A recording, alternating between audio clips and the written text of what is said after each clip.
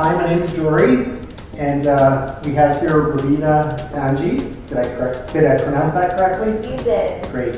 So we're starting a new series here. It's the Generalist OT, and you are an occupational therapist. That's correct. So what is an occupational therapist? Yeah, we get that a lot. That's probably the first question that I ask my clients is, do you know what an occupational therapist is?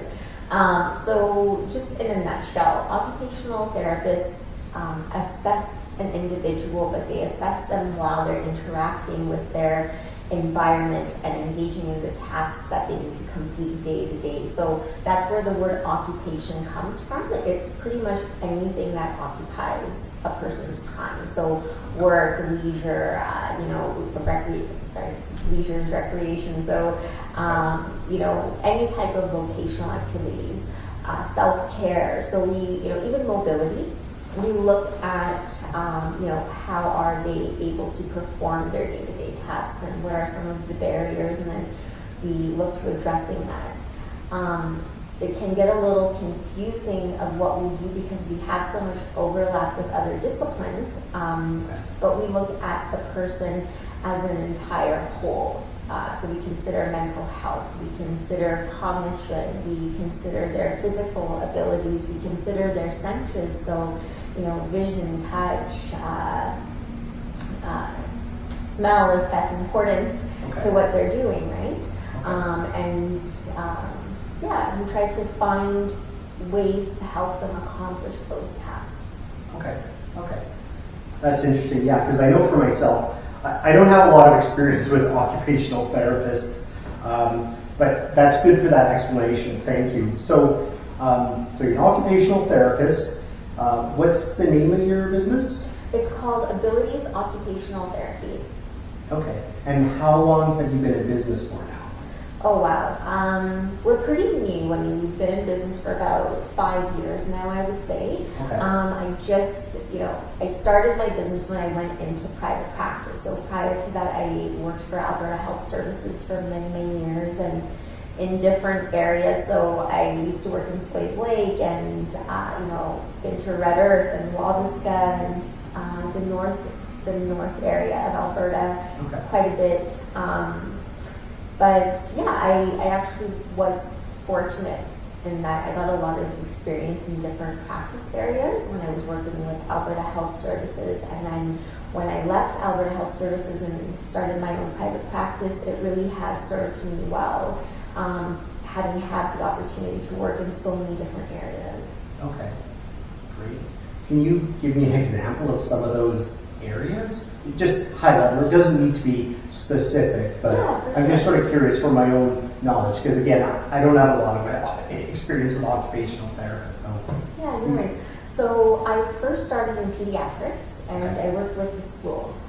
So it was a lot of working with children who had some developmental delays, and how do we facilitate their learning and help them to achieve some of those developmental milestones, like it can be something as easy as a pencil grasp, right, or establishing hand dominance, some of those kinds of things. But it was interesting because in the north I was one of very few occupational therapists, so I got to work with the adult population later on where I did home care. I did acute care. I got to do some splinting for hand injuries and fractures and that sort of thing. When I moved to Edmonton, I worked at the Royal Alex, so I got to do a little bit of plastics. So I worked with some plastic surgeons who were doing tendon repairs and fractures again. So I did a lot of static splinting and just doing some small exercise programs. It was generally the physios that led the exercise programs, but we did give some recommendations for that as well. I've done a lot of lower leg assessments. I've done, even for the diabetic population. I have worked in seniors and family medicine. I've worked on the pulmonary unit at the U of A. I've done coverage in cardiology and burns and some more plastics. And what else have I done? Gosh. Well, a lot. It sounds like a lot, yeah. So a lot. That makes me kind of wonder, so what, sounds like you covered the whole gambit, but Yeah. what sort of an education did you need to become an occupational therapist? So when I graduated, it was in 2005, and at that time it was a bachelor's degree program at the University of Alberta, and it's since turned into a master's program. So I and many of my colleagues that graduated with me had to have a background in anatomy and human physiology. Once we got into the program, we had some anatomy classes. We had to do surface anatomy. We did cadaver labs where you actually go in and see people who have been dissected and they've donated their body to science. So you had hands-on experience. Have had hands-on experience. Yep. Okay. Yep. Even when you didn't want to, it was right there. And then we do a lot of physiology, so we did actually some exercise physiology courses. We also cover mental health. There were other things that we covered, like how to assess somebody for mobility aids, like wheelchairs. How do you measure for a wheelchair? What other adaptive aids are there? I know there are like other modules that you could do if you were interested, and I did one on splinting because I found that interesting. There's just so much, but we basically graduate from the Faculty of Rehabilitation Medicine, and that's the same as for physiotherapists and speech-language pathologists. They also complete their degree in rehabilitation medicine. Okay. So it almost sounds like, so if someone has something in their day-to-day life they're struggling to try to figure out or work with, you would be a very good starting point saying, I need an occupational therapist, I need help in this area, but there's some other areas that are affecting it or contributing to it. So like someone like yourself, an occupational therapist, you would be a good starting point, and then you would do it like, so when someone contacts you, sort of where do they go from there? Like, is there an assessment, or how does that all work? So typically with my company, we do a lot of contracts. So for Veterans Affairs, for example, Workers' Compensation Board. I've done medical legal work as well. So somebody's in a motor vehicle accident, and now we get a referral from a lawyer because they need to be assessed for damages, right? They can't function quite the same as they did before their injury, right? Whatever that injury is. With schools, we often get referrals. Again, it's through contracts that we've established with different, school authorities. I did a contract for Northland School Division, for example, where there's a few schools that needed occupational therapy services for their students. When it comes to the general public, it gets a little tricky because, insurance does now cover occupational therapy services, but I think people don't, like you said, people don't know what an occupational therapist does, such as yourself, and that's pretty common. We get that a lot. So you don't really know what to ask for from your insurance company if you don't even know what it is that we do. So when I get questions or people reach out to me on my website, it's because they have children usually who need occupational therapy services. Like fine motor skills and so on. I do feel bad that they have to pay out of pocket. So that's one of the reasons why I kind of want to do a series of videos looking at different areas. So for example, I do driving evaluations. Again, not everybody can afford it, so often we will go to the Glenrose, but there's quite a big, wait list. And the exactly. They do things that we just don't have the capacity to do because we're not as big as the Glenrose, but there are other vehicle adaptations that we can do that the Glenrose does, but people don't necessarily have to wait as long to get those ones. But they are a little bit more expensive, right, on our end because we are a private practice. And so one of the series that I want to do is just talking a little bit about driving evaluations and what they are and what kind of modifications we do as a company. And what kind of an impact would that have on the individual when they're driving, and give a little bit of education on that. The other thing that I get is, it's somebody who's a senior. Okay. And or somebody who needs some sort of a mobility aid, like a scooter or a wheelchair or a lift, and they're just from the community and they're reaching out to see, can an occupational therapist help me? Again, it's that cost. Sometimes that's the barrier, or the fee that's the barrier. So I'd like to do a series of videos where I'm just giving some general tips for seniors, living independently in the community, and how do we keep them in their homes longer, and that sort of thing. You mentioned earlier Veterans Affairs. Can you elaborate on that a little bit? Yeah, so Veterans Affairs Canada is one of the first contracts that I started doing on my own. It's amazing the stuff that they do for veterans, but it's basically providing supports for them. So typically and it's very similar for WCD as well. I go into a person's home because they've gotten a referral, they're having something, difficulty just with certain day-to-day activities. Okay. Could be mobility, it could be housekeeping, it could be snow removal, whatever it is. So their injury is impacting their ability to perform that in some way. And so my job is to review their medical history, kind of review the injury. And then as a clinician, I also know what I'm looking for when I'm assessing the individual for that injury. And basically, I'm watching them the entire time to see, how is it impacting their ability to complete certain things in their environment. So, for example, let's say that somebody has really bad mobility and now they can't get in and out of their house. Okay. So now they can't access their community. So what do? We would go in and see, what are the physical limitations that they have, and what are the environmental barriers. So if they have stairs and they need a ramp, then we would put in the recommendation for them to have a ramp built. Okay. But there's a lot of resources out there for people who can't afford it because they're not a veteran, or they're not with Workers' Compensation Board because it's not a work-related injury.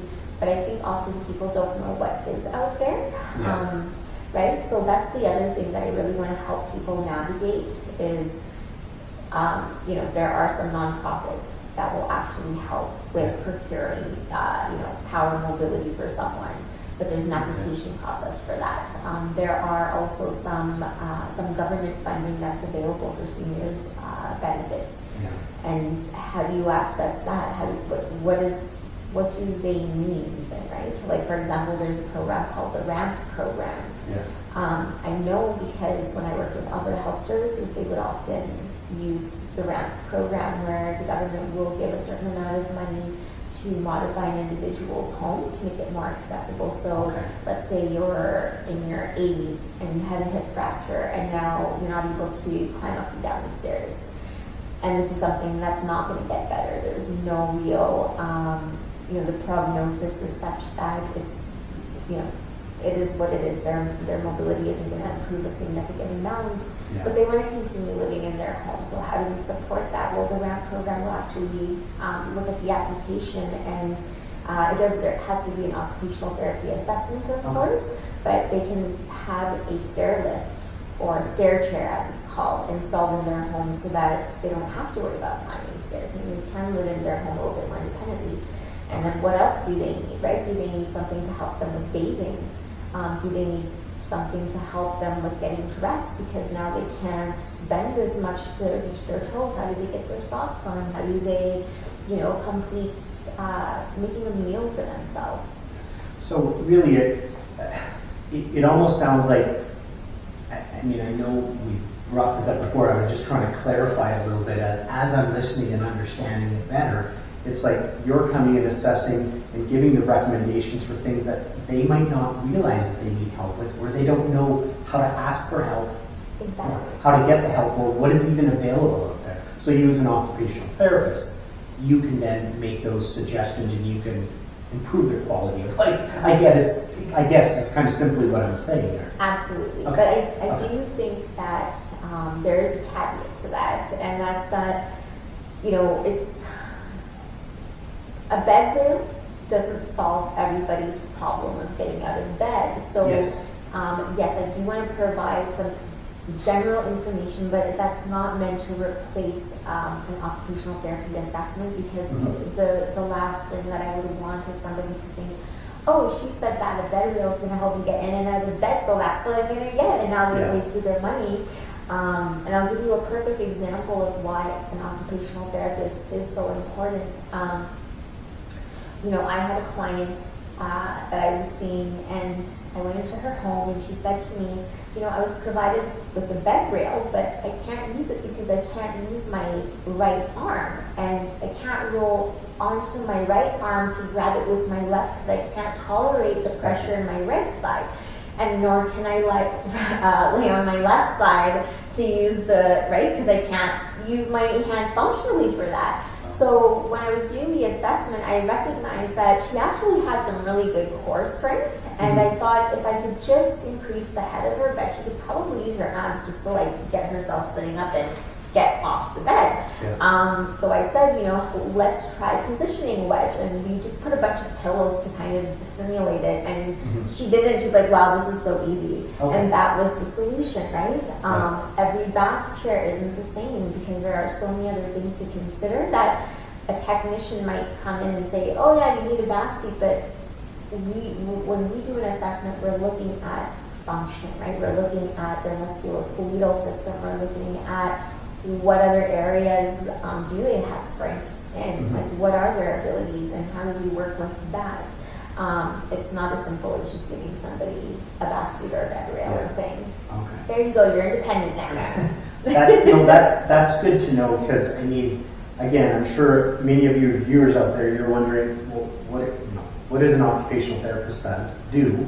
And I'm glad that you were able to explain it to me and to the viewers as well, so we have a much better idea of sort of what to ask for and what even realm you're going to sort of help them with. So that's really great. I'm really glad that we spent the time to sit down and talk about it. You can tell me a little bit more, and the viewers as well. And so again, tell me the name of your business and how to get a hold of you, and do you have a website, and you know, like give me the quick little sales pitch. I know that probably isn't a good thing to say, but no, it's exactly what to say. So our company is called Abilities Occupational Therapy. That was really important to me, because I think we all have strengths. And we want to work with people's abilities. Yes, we work with people who have physical barriers, mental, cognitive barriers, you know, sensory issues, but that doesn't define the individual as a whole. And so we all have strengths, and that's what we want to work with. So that's kind of why we chose Abilities Occupational Therapy. And I do have a website. We're still adding to it. We want to put up some resources for parents. And that's going to also include our series that I'm going to be doing for the YouTube channel, which is the Generalist OT. Because it's just, I have a lot of experience, I should say a lot of experience. I have quite a decent amount of experience in different clinical areas. So I consider myself to be a generalist with a few niche areas of practice. But those videos are going to be available on our website, as well as some, you know, resources that people can actually download. So that'll be application forms for different type of equipment, or resources for parents if their child is struggling with, you know, fine motor skills and whatnot. Good. Well, there you have it. You've met Ravita Danji, located in Edmonton, Alberta. Canada, of course. Us Canadians always need to clarify that. But, you know, I'm really grateful that you spent the time to explain that to me, and we'll keep you guys posted on more videos, and just keep your eyes on the channel, and we'll hear more from Ravita. Have a great day. Thank you. Bye.